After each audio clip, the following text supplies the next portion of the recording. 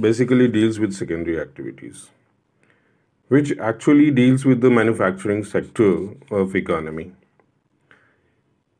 You all know that economic activities are broadly classified as primary, secondary, or and tertiary activities. There is some human activities which deals with the processing of the gifts of nature, which make whatever we get from the environment more useful, more satisfying for meeting the human requirements. This we call manufacturing. By the process of manufacturing, many different type of things human beings make, which uh, add value to what we get from the environment, and it makes the things more useful and more satisfying for meeting our requirements. These activities come in the category that we call the manufacturing sectors, and those people who are engaged in the manufacturing process, they belong to the manufacturing sector of the economy. Manufacturing sector or the secondary activities mainly is concerned with the manufacturing process, processing of the gifts of nature. Construction industries also come in this category. Human beings have been modifying the gifts of nature into more useful things from the ancient times, from when he learned to control different elements of nature. Initially, it was done by hand. Human beings, by their labor and also utilizing animal labor, they used to be involved in the manufacturing process. And these things that was made, that were called handicrafts, because it was made by hand. When machines were developed to do different type of work or the manufacturing process, it brought about a big change in the manufacturing activity, and ultimately it led to the industrial revolution also. Today we have different types of industries, and there are also modern large-scale manufacturing units where different type of things are made with the help of machines, with the help of very highly skilled labor, with the introduction of a huge volume of capital in the manufacturing process, which leads to the production of very large volume of products and also brings about huge remuneration for those who are involved in the manufacturing process. So manufacturing has completely changed. If we compare it with what the ways used to be in the initial ancient times of manufacturing that was done by human beings. However, human beings have been converting the gifts of nature into different type of things from the time he started understanding uh, the nature and its phenomenons. Manufacturing that is done today, that is characterized basically by the application of power, mass production, production of identical type of products in large volume, utilization of specialized and skilled labor in factory settings, production of standardized commodities, and large-scale use of power and machinery is a typical feature of modern time manufacturing process. We also call manufacturing units as factory, for example, and synonymously we also use the term industry to indicate where the manufacturing activity is done. So the term factory and manufacturing is used in a synonymous manner. However, it should be kept in mind that factory is a term that is used for identifying the place where modification of the gifts of nature is done. where new things are made from what we get from the environment with the help of machines, or earlier it was done by hand by human beings. But when we use the term industry, for example, iron steel industry, it is actually a manufacturing unit.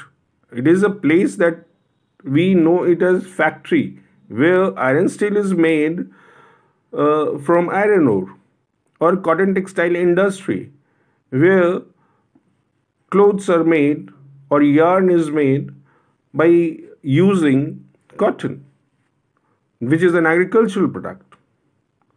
So manufacturing is done uh, with the help of machines over there in a large scale where the production is very large, and where the number of workers at work that is also very large, and finally the total remuneration that comes for those who are involved in the manufacturing process, that also becomes very large.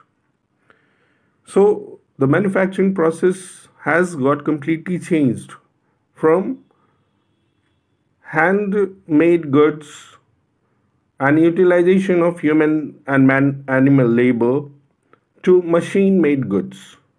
And that is done in those places which we call manufacturing units, or we call it factory. But we also use the term industry for that.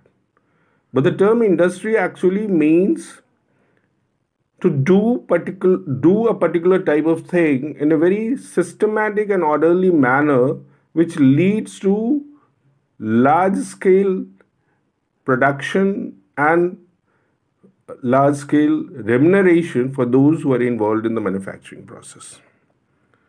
However, we use this term in a synonymous manner, but the term factory is actually used for the place where the manufacturing activity is done, where modification of the gifts of nature is done, either with the help of machines or with animal and human labor, which were earlier done.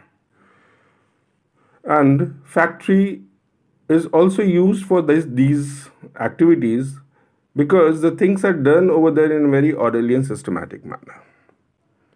If we talk about the characteristics of modern large scale manufacturing, uh, there are some features which can be identified and which uh, is related with the specialization of skills in the method of production, mechanization of manufacturing activity, technological innovation, organizational structure and stratification is another feature of modern large scale manufacturing.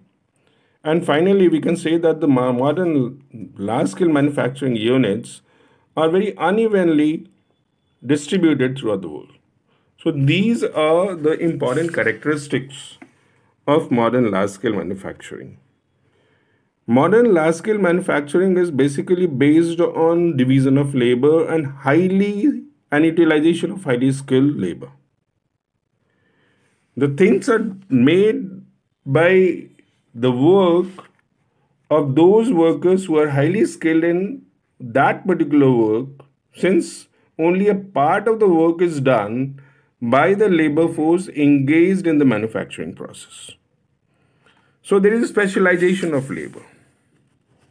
There is large scale mechanization of the manufacturing process in large scale manufacturing activity, because the things are made with the help of the machines. Technological innovation also becomes a very important feature of large scale manufacturing activity, because it is done with the help of very specialized, very skilled labor who are continuously involved in doing the same thing again and again, which give them ideas of innovation in the work that they are doing, which leads to technological advancement, which helps in improving the quality of the product, which may help in increasing the pace of production. And since modern large scale manufacturing activity is done in such units which are very large and whether a very large number of workers work and different type of workers work in such organizations or units. So it has an organizational structure and stratification to monitor everything, to coordinate everything, so that the functioning of the things takes place in a proper way, so that the whole product that is produced of good quality, and uh, everything is done in an orderly manner. So, organizational structure and stratification is another feature of modern large scale manufacturing. Besides, another feature of large scale manufacturing is that these units are very unevenly distributed in the world. These cover these units cover less than 10% of the world land area, because the raw materials required for different manufacturing activity is not available everywhere. Some of the raw materials are very heavy and bulky, and those industries need to be located at those places to reduce the cost of production. So it all leads to very uneven distribution of manufacturing, modern manufacturing units.